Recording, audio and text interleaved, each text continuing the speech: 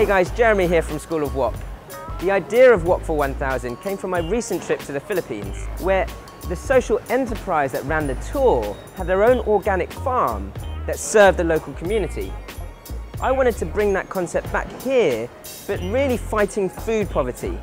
Plan Zheroes come every week to Borough Market to pick up excess veg from places like Ted's Veg and take them to local charities to cook up for those in food poverty.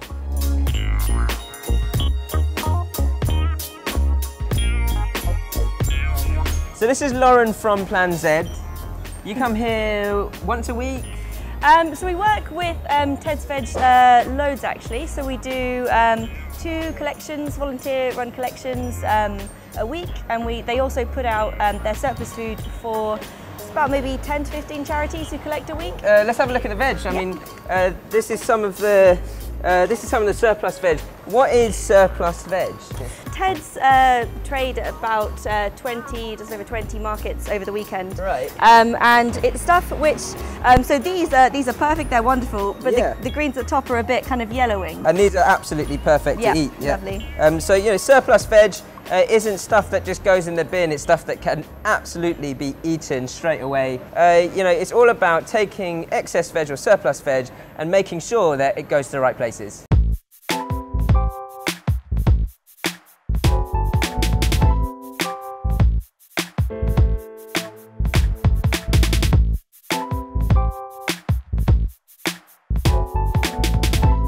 We're here with Fred from St Mungo's. I guess the big question is, what's your link with Plan Z? Yeah.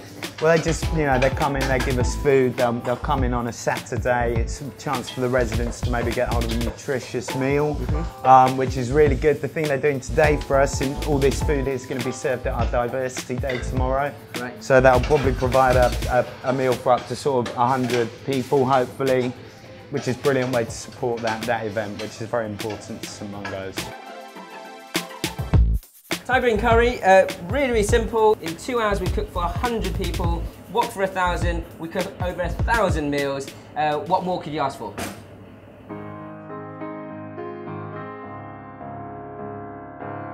I'm Lottie Henley.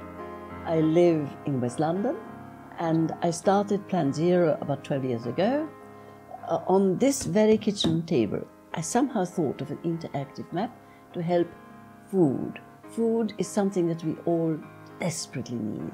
So at 80 years old, you decided to build an interactive online map to fight Google food. did it, I did nothing. I had the idea. Okay, cost us £500.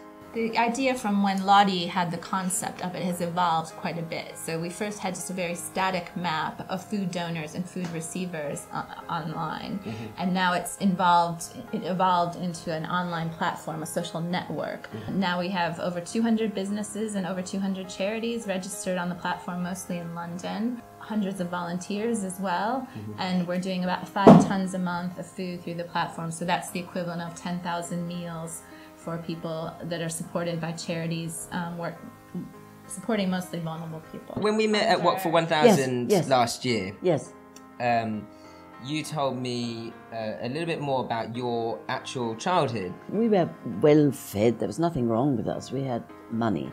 Until the war, and then during the war it became, no, even during the war we had food.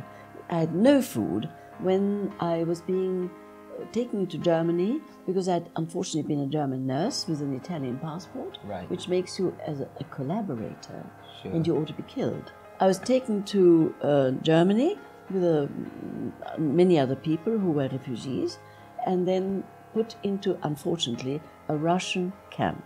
Now, these people didn't really like us. I didn't eat pebbles, but I suddenly sucked pebbles. And I had a very big leather belt, which I put around my waist, because actually, if you reduce the size of your stomach, and there's nothing in it anyway, it hurts less. So it sticks with you for the rest of your life? I don't go to the post office without a sandwich. Right. I may not eat it, but I've got it. Sure. I'm so aware that this is my life. Sure. Without food, I have no life. There's so much stuff being thrown away now, which we've seen this morning at Borough Market. If it wasn't picked up by you know, companies and charities like yourselves, it just wouldn't work. It wouldn't work. Yes. It was that deep hunger and you don't forget about it. It stays. As you can see, the knock-on effect of helping Plan Zheroes spreads across many other charities. The support you give through events like Wok for 1000 couldn't be appreciated more.